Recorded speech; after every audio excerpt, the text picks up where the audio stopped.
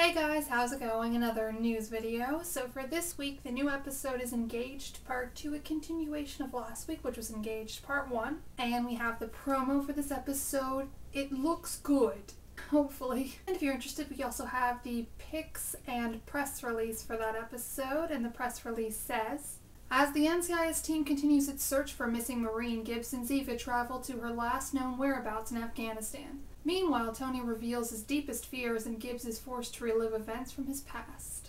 I wonder what Tony's greatest fear is. Is it something like spiders, or is it like, one of his old one-night stands turning up pregnant? I just have to say that I love in these pictures that Ziva has a gun, like a big gun. I hope she gets to kill something. I know that's kind of morbid, but I like Assassin Ziva. I'm so glad it's Gibbs and Ziva going. I hope it's like Gibbs, picked one of the three of them to go and he picked Ziva. Because it always pissed me off in the episode In the Zone when fans had to pick two agents to go overseas. He didn't pick Ziva because she was Israeli. Okay, I don't want to rant too much on this, but let's just say I think we can rest assured that being Mossad, Ziva would have figured out how to not seem Israeli. I would just think that in that line of work, in certain missions, that would be an essential skill to not get your ass killed.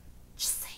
In other slightly related NCIS news, Lauren Holly, who played director Jenny Shepard, is going to appear on the television series Lost Girl. I don't really know exactly how to explain it, but it's kind of like Angel, except instead of Vampire Booth, it's a hot female succubus. It's a Canadian show. It's going to be on Sci-Fi, I believe, in January, so I think you should keep a lookout for it because I think you guys would like it because it's a good show. But anyway, Lauren Holly's going to be on the 14th episode of the second season, and they're on the 8th episode now, so that's probably going to air in the new year.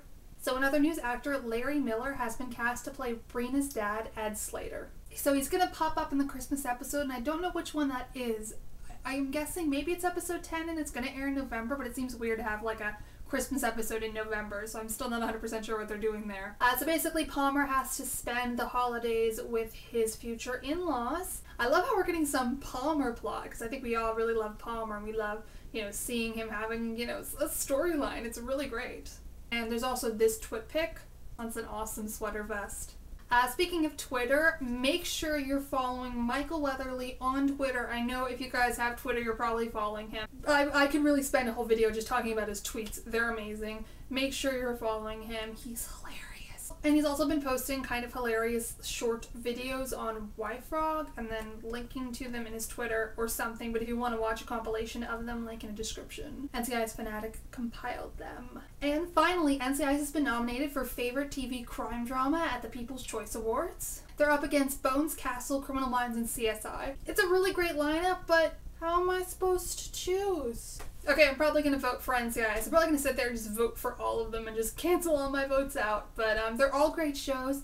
Really, they all deserve to win. I know I'm kind of biased for NCIS, but I'll be happy if any of them win because they're all great shows. Vote multiple times. Hopefully NCIS gets this because it really is a great show. It deserves to have some recognition because shows like the Emmys kind of ignore them. So anyway, I'll see you guys later and enjoy Engaged Part 2.